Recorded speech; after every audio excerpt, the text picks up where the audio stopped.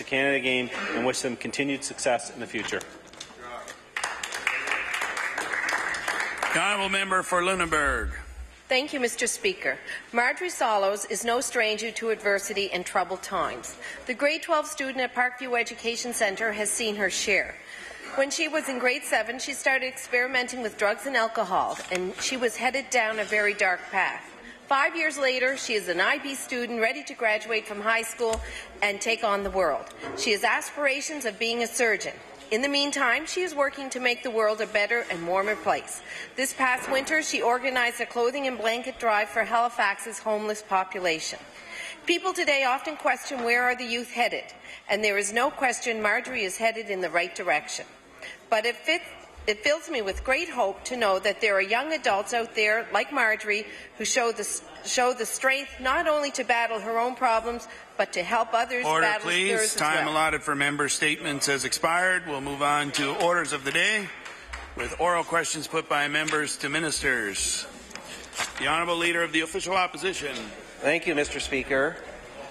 Last week, in answer to questions in this House, the Premier said that the first he'd heard of a possible health premium was from a reporter. At the same time, the Minister of Finance has been travelling the province talking about a health premium as a possible new source of revenue for the government. The Premier has implied that a health premium is not on the table. The Minister of Finance says it is. I'd like to ask the Premier, which is it? The Honourable Premier. Mr. Speaker, I do not believe that the Minister of Finance has said any such thing, but Mr. Speaker, will introduce a budget next week, and all Nova Scotians will get an opportunity to recognize that they have a government that is moving this province in the right direction and looking forward. The Honourable Leader of the Official Opposition on his first supplementary. Mr. Speaker, I appreciate that, but my concern and the concern of many Nova Scotians is that an additional tax is going to be imposed on them when we already pay the highest taxes in the whole country. Premier said last week that Nova Scotians will see their fingerprints all over the budget. He was referring, I believe, to the tour that the Minister of Finance has been taking around the province, where she raises the health premium as one of the options that's on the table. I'd like to ask the Premier if he understands the worry that Nova Scotians have, and will he assure them that he won't use a pre-budget tour to raise their taxes the way the NDP did with the HST. The Honourable Premier. Mr. Speaker, I want to assure all Nova Scotians that this government will continue to do what we told them we would do in October of 2013, which is change the direction of this province. Mr. Speaker, we'll continue to fix the structural challenges that successive governments have ignored. We will continue to work with the private sector to drive job opportunities, Mr. Speaker, and unlike, Mr. Speaker, the Conservative government of Alberta, we will make sure Nova Scotians fully understand the direction we're going in and not through the back door. The Honourable Leader of the Official Opposition on his final supplementary. Thank you, Mr. Speaker. One way to change the direction of the province would be actually answer the questions in question period instead of to avoid them, Mr. Speaker. One way to keep things the same is to constantly look for new ways to raise Nova Scotians' taxes.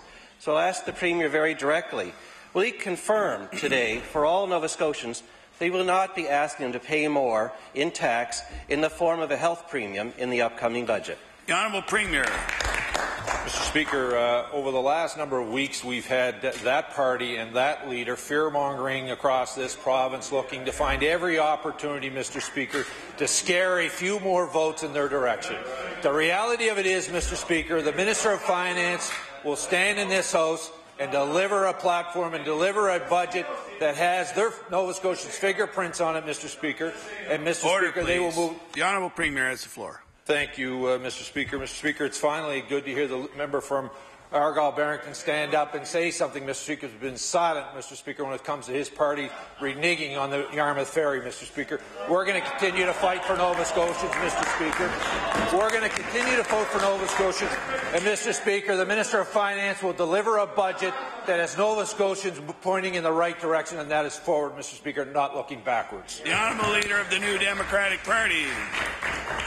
Thank you very much, Mr. Speaker. Mr. Speaker, yesterday at Law Amendments, presenters made it clear this government unnecessarily wasted money fumbling around with health legislation while ignoring patient care.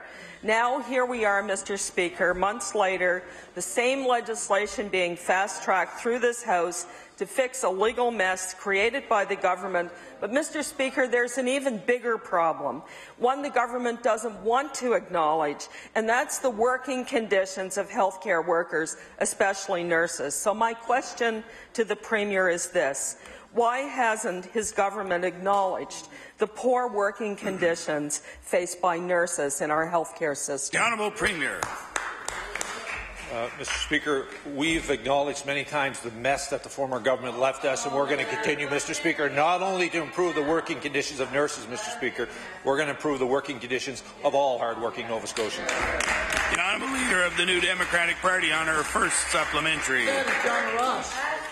Mr. Speaker, more than double the amount of nurses are retiring this year as compared to last, and nursing overtime hours are growing by the day.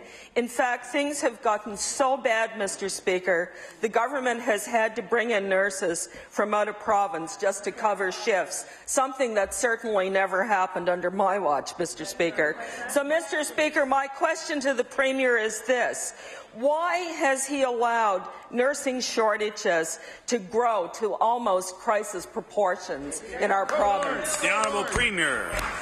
Mr. Speaker, I want to first of all congratulate the Minister of Health continuing to move our healthcare system forward, Mr. Speaker.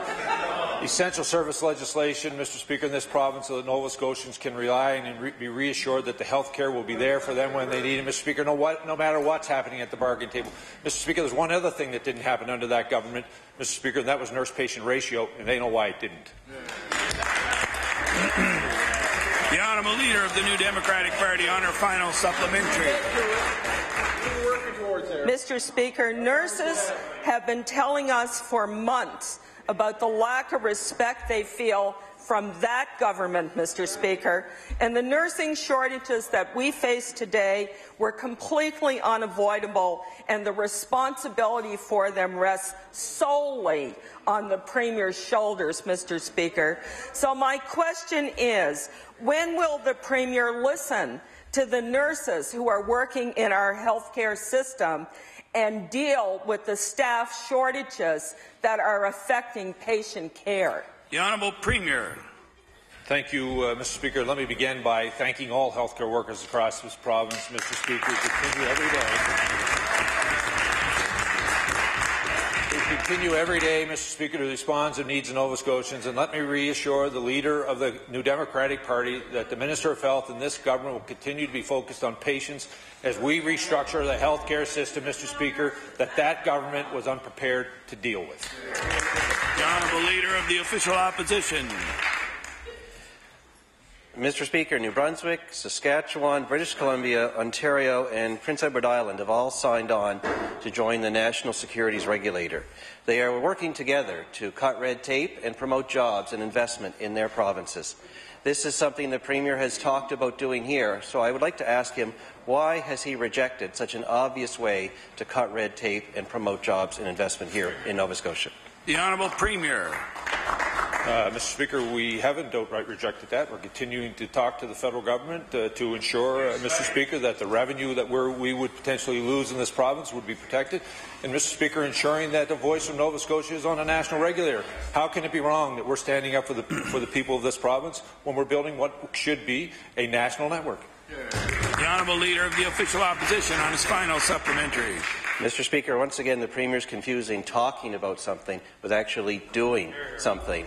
We now know today, Mr. Speaker, that the province of Prince Edward Island has made an arrangement with the federal government to receive $35 million in funding, 5 years' worth of lost revenue, to join a national regulator, which would actually cut red tape here in Nova Scotia and promote investment and jobs in this province. Premier says they're talking about doing it. That is good news. Will he update the House on when we might hear an announcement about Nova Scotia joining the National Securities Regulator? The Honourable Premier. Mr. Speaker, we'll continue to negotiate with the federal government, Mr. Speaker. We'll continue to negotiate, ensuring that we get the best possible deal for Nova Scotians, Mr. Speaker. The Honourable Member for Kings North. Mr. Speaker, my question is for the Minister of Agriculture. Mr. Speaker, last week the Liberal government announced a 507% tax increase on food truck operators. The fee went from $38 to $193. The food truck industry has grown quickly in North America and offers entrepreneurs an opportunity to open business with few barriers for entry. That tax barrier just increased by 507%. At a select Nova Scotia event in November, the minister himself said that food trucks help create conditions which benefit local food producers, and I will table that, Mr. Speaker. In the Chronicle Herald, Natalie Chevier, an owner of a food truck enterprise, claimed that the department did not consult regarding this increase while only given 6 days' notice before it took effect, and I will table that too, Mr. Speaker. My question for the minister is this, Mr. Speaker. Why didn't he take the time to consult with small business owners and operators who work in this industry every day with this tax increase? The Honourable Minister of Agriculture. Thank you, Mr. Speaker. Indeed, that's a very important question to all of us. And indeed, we are working towards a further cost allocation in our department to get the true costs in doing these inspections. And we're moving to a more closer cost recovery on these inspections, and that's the reason the fees went up. The Honourable Member for Kings North on his final supplementary. Mr. Speaker, I'd like to thank the minister for that answer. Mr. Speaker, as the minister is aware, anyone in Nova Scotia who wants to operate a food service facility must have a permit. According to the information on the Department of Agriculture website, food establishment permits are valid from April 1st of one year to March 31st of the following year, and I will table that. Except this year, Mr. Speaker. An update on the provincial website says there has been a delay in issuing renewal notices this year and that the department is extending current permits to April 30th, and I will table that, Mr. Speaker. Interesting, considering the increased permit fees come into effect on April 1st. My question, Mr. Speaker, for the minister is this. Will the minister come clean with Nova Scotians about what specifically caused these so-called delays? Or will he admit that delaying the permit renewals was planned so the government could take advantage of the increase in user fees? The Honourable Minister of Agriculture. Thank you, Mr. Speaker. Indeed, this year there was some adjustments we knew were going to be made in the fees, again towards food safety, and move closer to cost recovery on these. So we presently at about 37% of our total cost is recovered from inspections, and we don't want the general public to have to pay for that when food safety is so important, and that's why it was extended to the end of April this year. It's a one-time thing. The Honourable Leader of the New Democratic Party. Thank you very much, Mr. Speaker. My question to you is to the Premier. Mr. Speaker, over the last year, we have seen double the number of nurses retire. At the QE2 alone, 33 nurses have retired since January, where there already were 40 vacancies in all of the hospital's critical care areas. But, Mr. Speaker, this should not be a surprise to the Premier. He was warned about a nursing shortage last year, but, Mr. Speaker, the Premier was too busy picking fights with healthcare workers to hear the warnings, I think. So, Mr. Speaker, my question is, why is the Premier ignoring nurses about the growing problem of understaffing they face in our hospital? The Honourable Premier.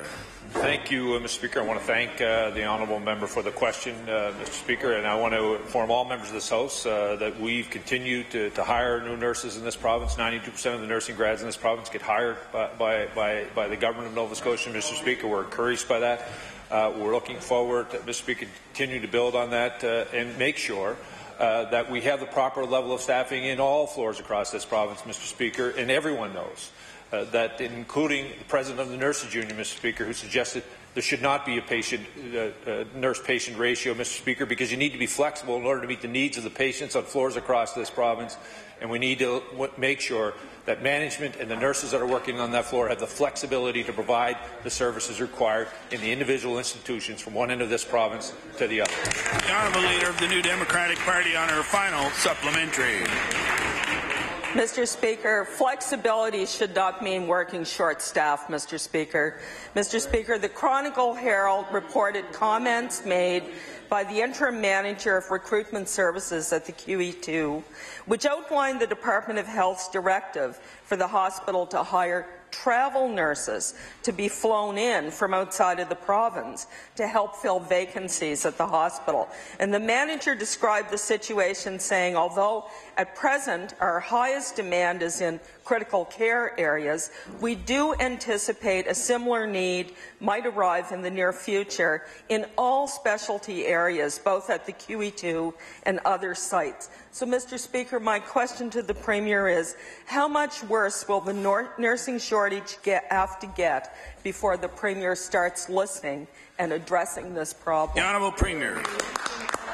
Speaker, just to remind the House what I said previously, we hired 90% of the nursing grads in this province, Mr. Speaker, to work from one end of this province to the other, continuing to work. The Minister of Health is continuing to work to upgrade the nursing strategy to ensure that we have healthcare workers across this province. Mr. Speaker, I'm amazed, Mr. Speaker, how much work he's been able to do considering the mess that government left him. The Honourable Member for Kings North.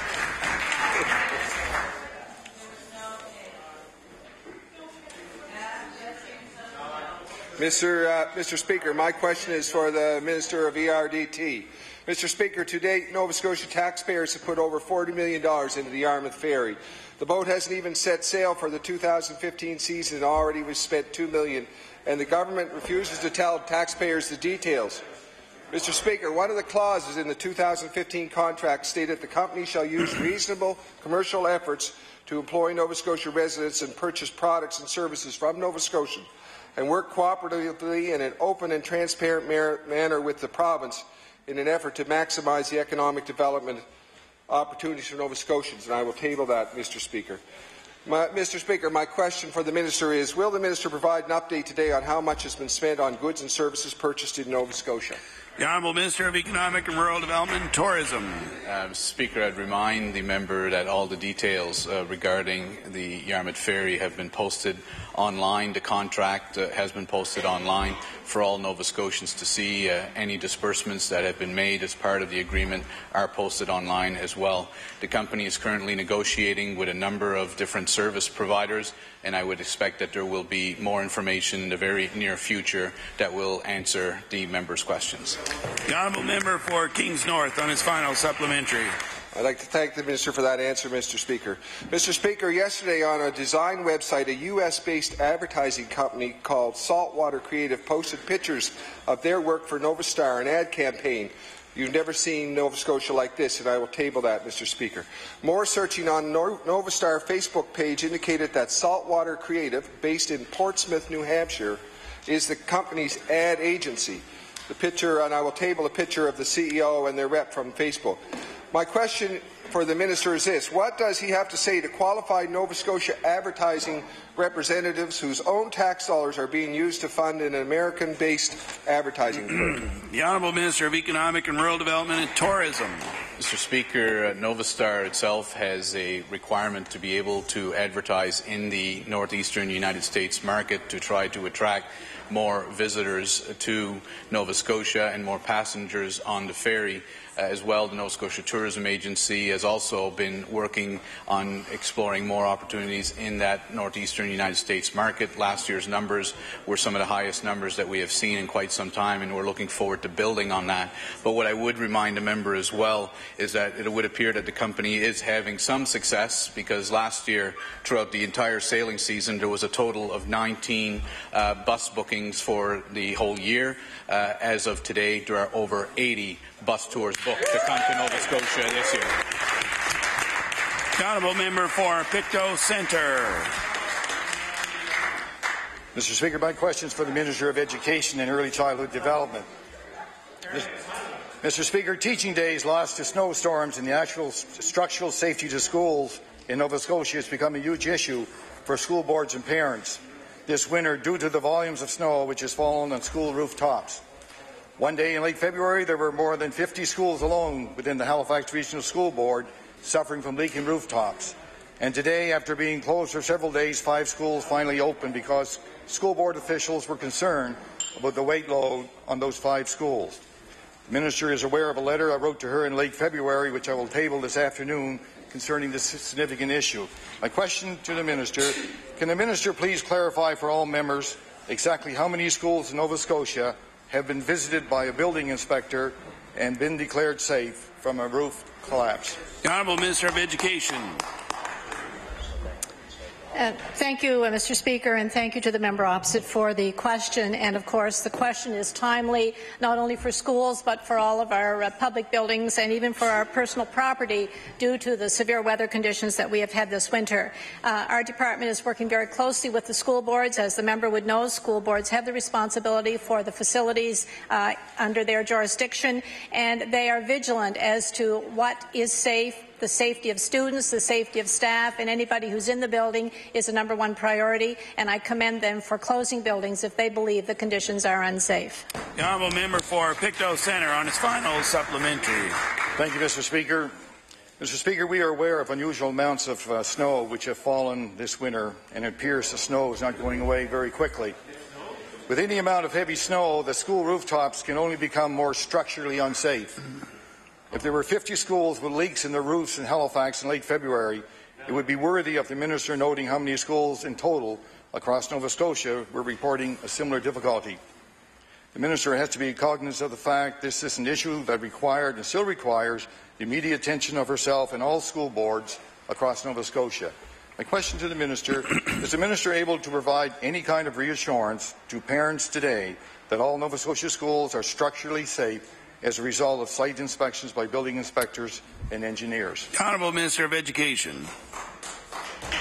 Thank you, Mr. Speaker, and I will table the response that I gave to the member when he did send me some correspondence. He has tabled his letter. I will also table my response. But in that, I spoke specifically to the safety issue and to the vigilance that our operations staff have in all of our boards, and I do commend them. I would also like to say that we have sent a message out to all boards that we have put aside $15 million again in a maintenance capital budget, and that will, I believe, address some of the concerns that schools have and boards have with leaking roof and the need for roof repairs.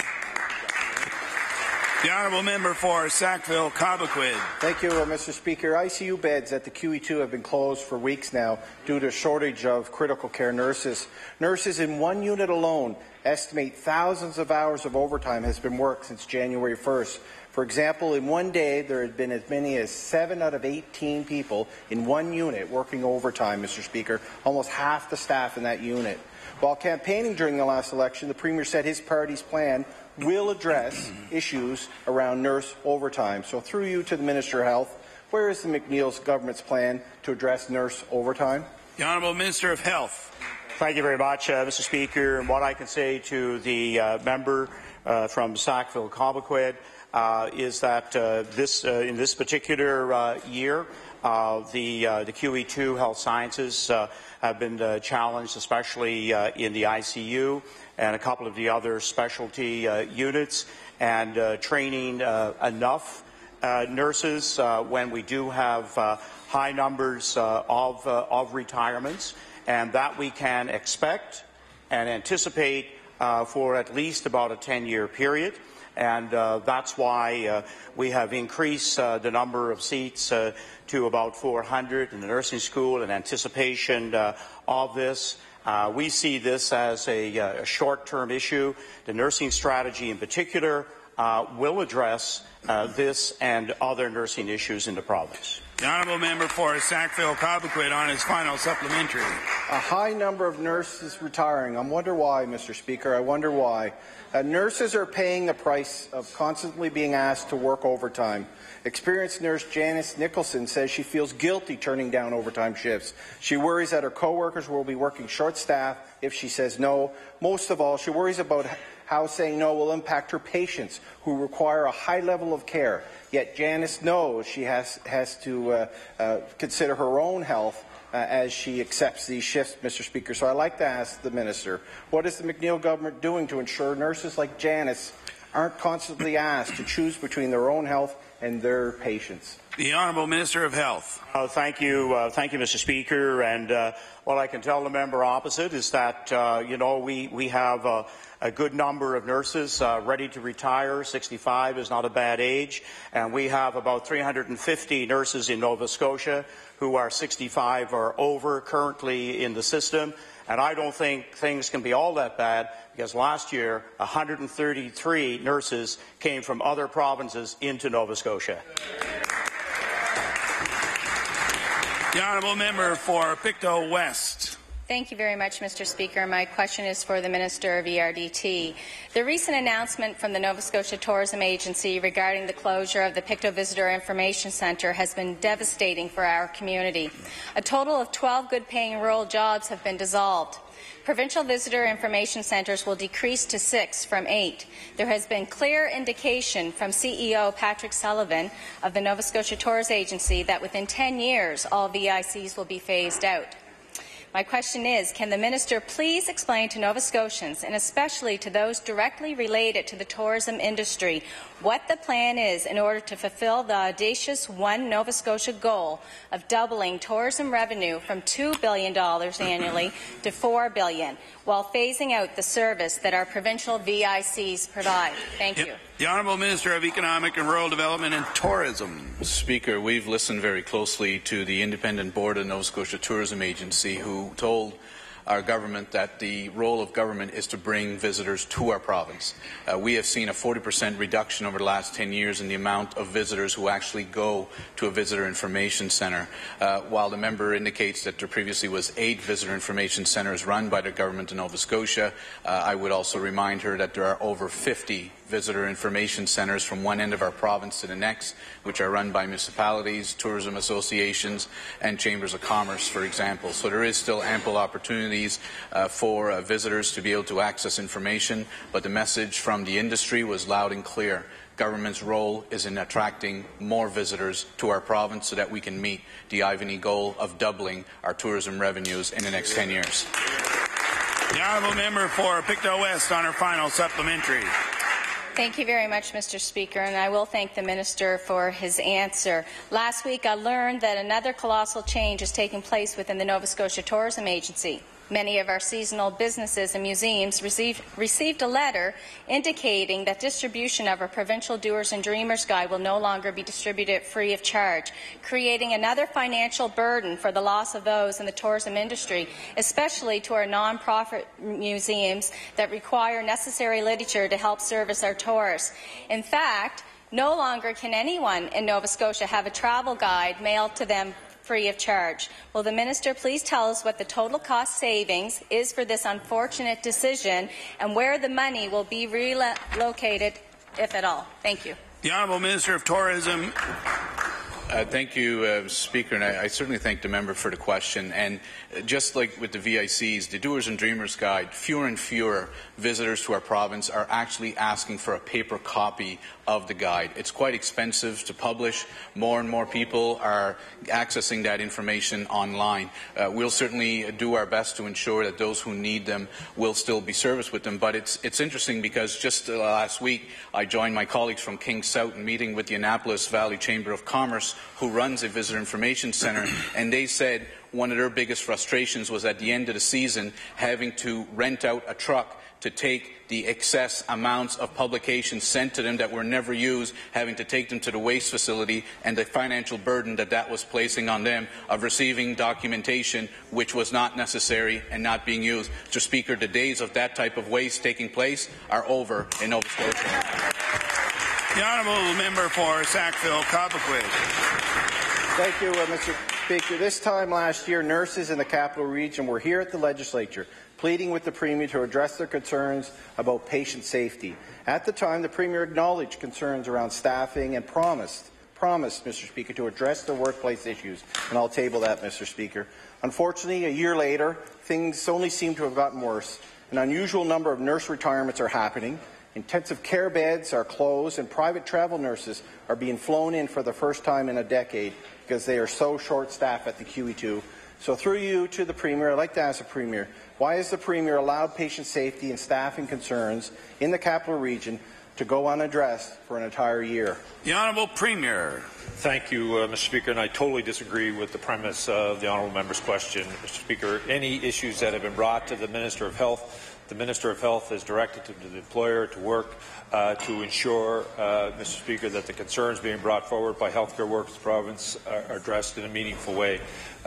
He knows, Mr. Speaker, as a former Minister of Health, as a former Minister of the Executive Council, that no government, regardless of the political stripe, would not listen to concerns of people who work on their behalf. This is just nothing more than trying to generate some political rhetoric. Mr. Speaker, when he was Minister of Health, he should have dealt with the issue instead of leaving it for this government to deal with.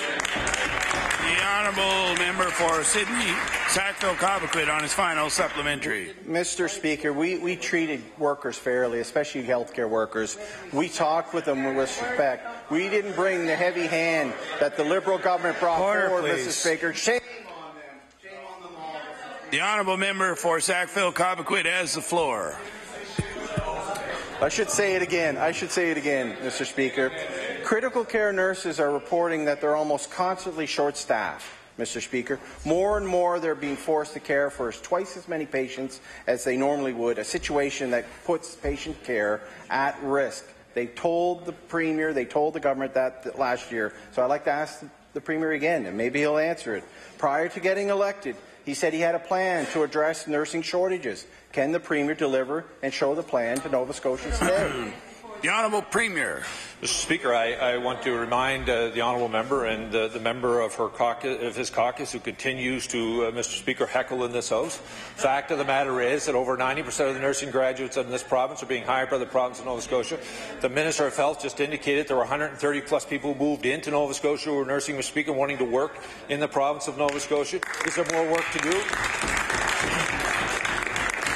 Mr. Speaker, is there more work to do? Of course there is, and I want to ensure all healthcare workers that they have a government that wants to work with them.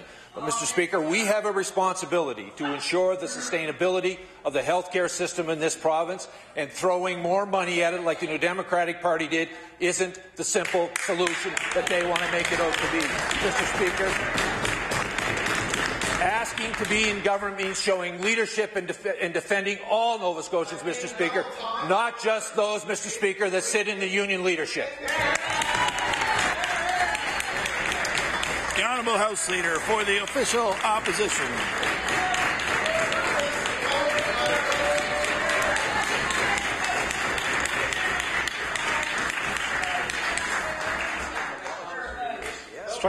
Struck a chord there.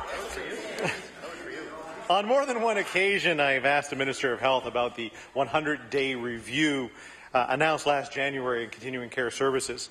Now, it's been 425 days, to be exact, since the review was first announced.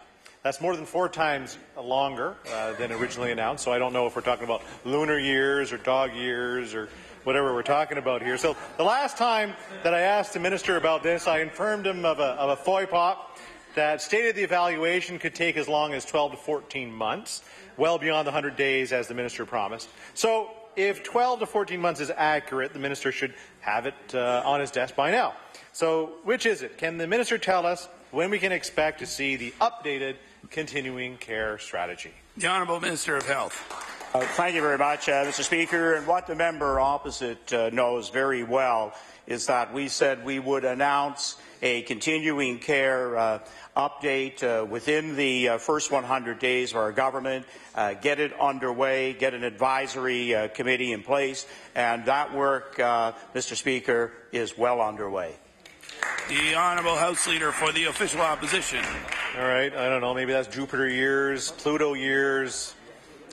How long is it going to be? I mean, a 100-day review that's going to take 12 to 14 months to provide. It's given you plenty of time, given the Minister plenty of time to have this forward. There are 2,500 Nova Scotians waiting on the list for placement in long-term care facilities. There are seniors that worked and contributed to this province their whole lives. They deserve better than this. The Minister should not tell families there'll be 100 days until a new plan is done or anything like that, when it's actually be more than a year. It's cruel to give desperate families false hope. Enough's enough. When is the Minister going to release the strategy and stop leaving struggling families in the dark?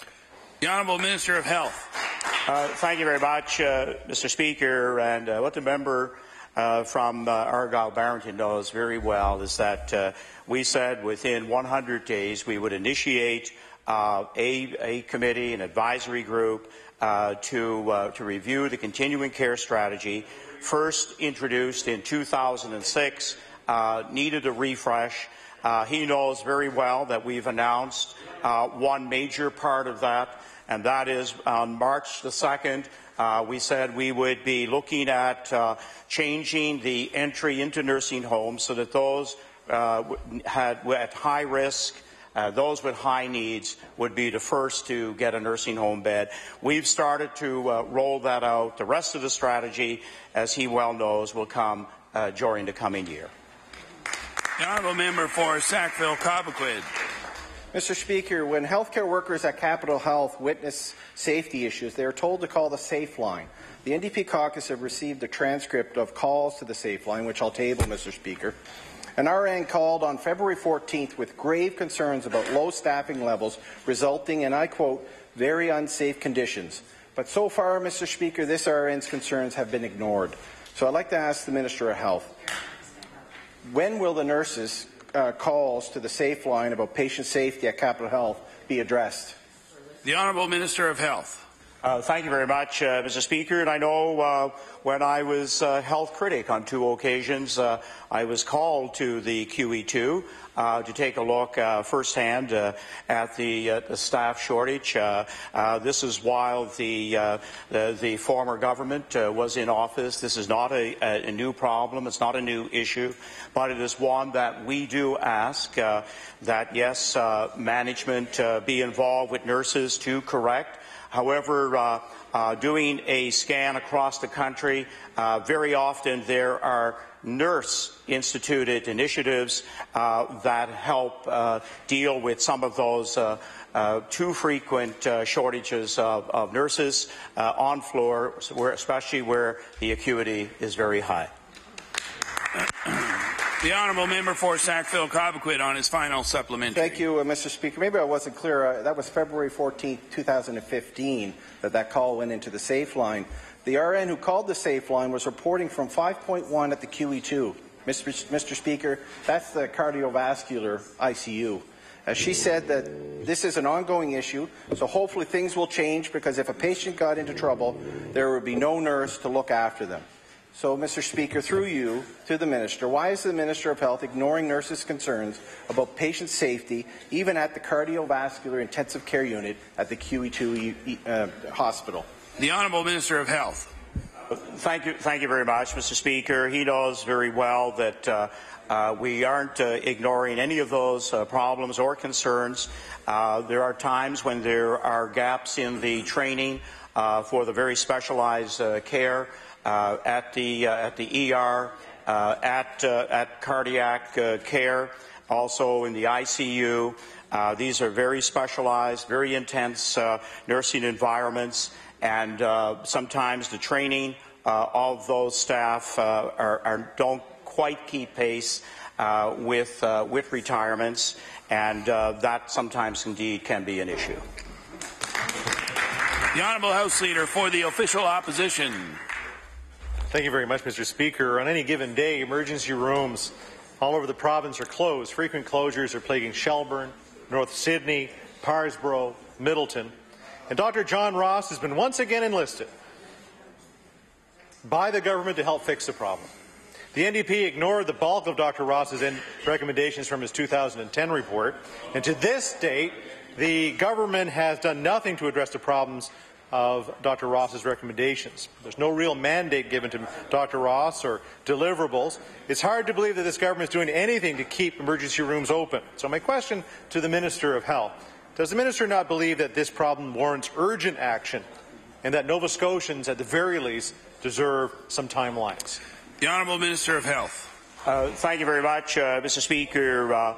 And again, we know that there has been some very good work done with trying to keep emergency rooms open. The CEC model is certainly supporting. However, it's not emergency care. Emergency rooms were closed. We now have Dr. Ross advising for the next group of emergency rooms that do need to be addressed. And once again, the main feedback we are getting is that, first of all, address primary care and new models of delivery as we modernize the system are indeed going into action. The Honourable House Leader for the Official Opposition on his final supplementary. I thank the minister for that answer, but, you know, still doesn't get the urgency of the situation right now. The minister has not provided Dr. Ross with a timeline, no requirements to produce a report. He said there'll be periodic updates. That doesn't sound like the minister is really committed to a solution. While in opposition, the now Premier criticized the NDP government for failing to act on emergency rooms and urged using Dr. Ross as a cover.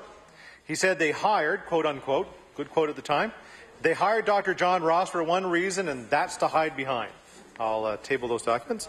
They've set out no clear outcomes for Dr. Ross and has a willy-nilly timeline. Meanwhile, a valuable 2010 report is gathering dust on the Minister of Health's desk. Is the minister not once again hiding behind Dr. Ross to give the appearance that the government's doing something? The Honourable Minister of Health.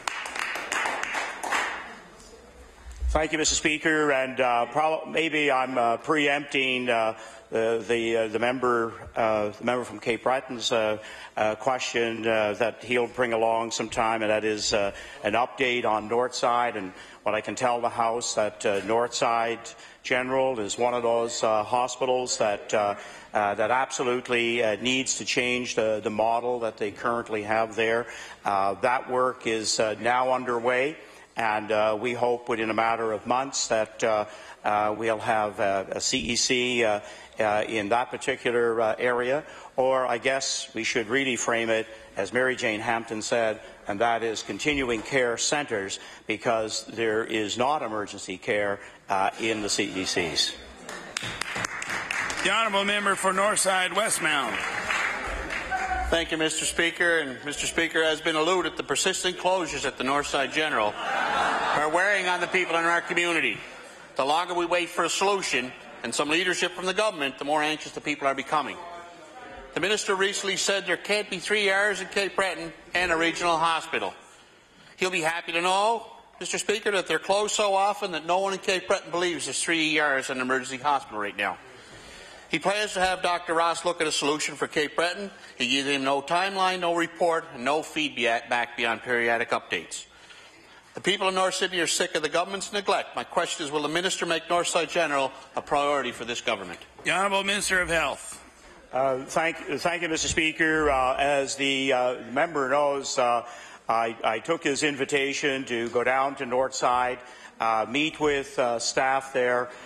There is, in fact, a great deal of change needed at Northside and in the community to develop collaborative care practices and to get primary care operating, in particular at Northside General itself. Many of the requirements that the emergency room have, in fact, can be served in the community and with a different model of care, and that, in fact, is now underway to being corrected.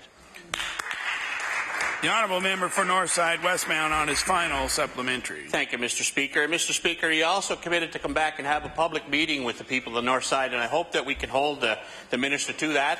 In a meeting with some of the public afterwards, he said he would come back and discuss the changes to the Northside General with those people. Now, Mr. Speaker, rumours of the future of Northside General continue to spread as the government turns a blind eye to these problems. And it sounds like already he's made up his mind that one of these ERs will be closed or reorganised. It sounds like it's the Northside General. Mr. Speaker, it's good that we'll be reorganised, but he's also said that CECs aren't a substitute for emergency care. So can I ask the minister, what changes is the minister planning for the ERs, and will he be upfront with the people of the North Side about it?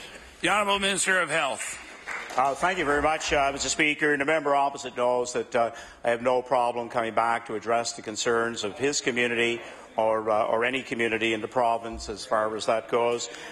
We know that the emergency room indeed needs changing at Northside.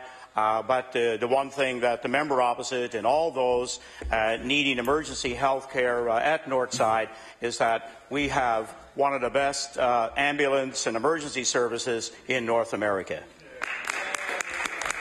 The honourable member for Truro, Bible Hill, Millbrook, Salmon River. Thank you, Mr. Speaker. Mr. Speaker, Nova Scotia's film and TV industry adds approximately $125 million to our economy each year, bringing work and worldwide attention to our province.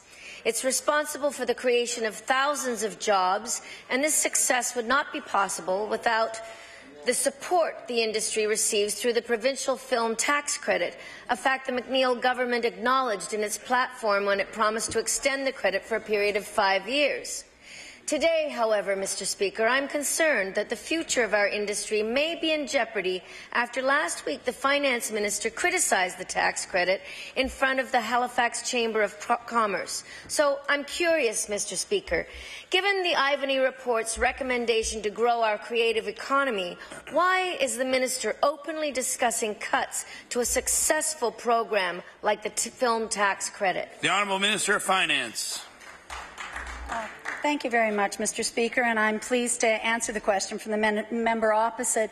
And Mr. Speaker, in my chamber speech last week, I simply pointed out the value of the credit and a little bit about how it works in our province. It's valued at $24 million. In fact, it was more last year because we dealt with the backlog of applications that had been sitting there prior to our election. And we have also worked with the industry. I met them as recently as yesterday. Thank you. The honourable member for Truro, Bible Hill, Millbrook, Salmon River on a final supplementary. Thank you, Mr. Speaker. Well, I'm glad to hear the Minister is so supportive of this tax credit. And in a September 2014 Coast article, Mark Allman, chair of the Nova Scotia Motion Picture Industry Association, said, and I quote, "If the McNeil government were to make any change to the film tax credit, it could have a damaging effect." So to the Minister, to help calm any anxiety being felt by those who earn a living in the film, television and animation industries in this province, can the Minister please outline any changes that she may be considering to the film tax credit? The Honourable Minister of Finance. Thank you, Mr. Speaker. And Mr. Speaker, the member opposite knows that what she's speaking about is a budget item and that we would be unable to speak about that today at this time. The budget will be delivered on April 9th. The honourable member for Pictou Centre. Thank you, Mr. Speaker. Mr. Speaker, my question is for the Minister of the Environment. Mr. Speaker, Northern Pulp has indicated they plan to appeal the industrial approval issued to them by the Department of Environment. They claim that some of the targets are unrealistic and, in more than one case, immeasurable.